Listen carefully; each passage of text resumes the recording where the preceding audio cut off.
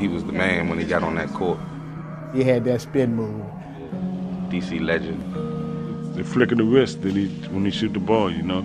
He was just that good. He was just like the Michael Jordan of DC. I used to enjoy coming out and looking at the size of the crowd. Basketball was looked upon a way of getting out of the neighborhood or the poorhouse or the ghetto at that time.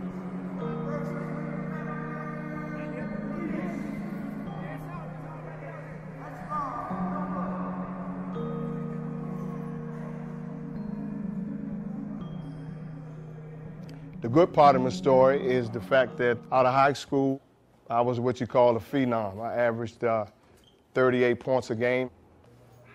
Been overseas for 10 years, played 5 years in CBA, so it all sounds good. I made a bad decision. I tried to sustain the life that I was living, that I was awarded through basketball, and I ended up making a mistake. I ended up going to jail for 18 years after all that good stuff.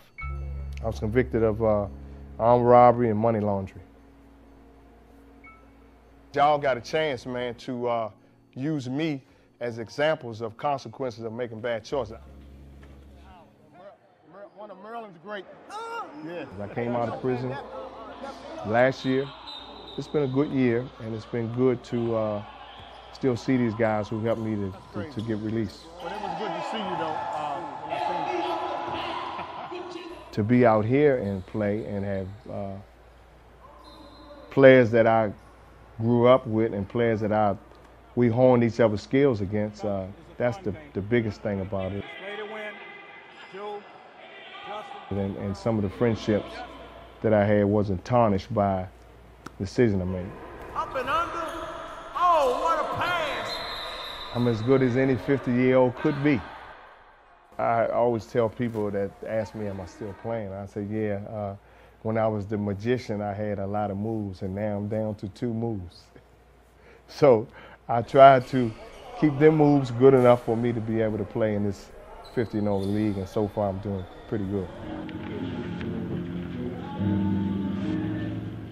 It's hard to find a job. It's 110 jobs that you can't have if you have a felony. Working here at Horton's Funeral Home. Mr. Horton, who also plays in his league, he extended his hand to me and asked me if I like to drive or have I ever drove a limo. Or I'm driving on funerals. I'm picking up bodies, dropping bodies off, learning how to do some embalming. Yeah, shut the door now. It's a strange job, but it's a good job, and someone has to do it. Every time I see a person that's deceased, it could have been me.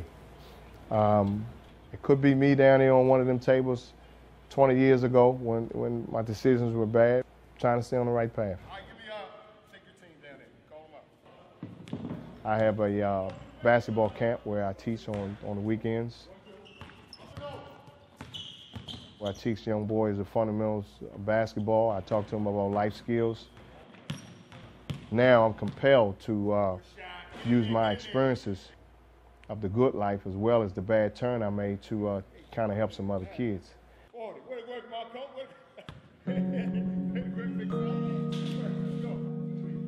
I made a bad choice.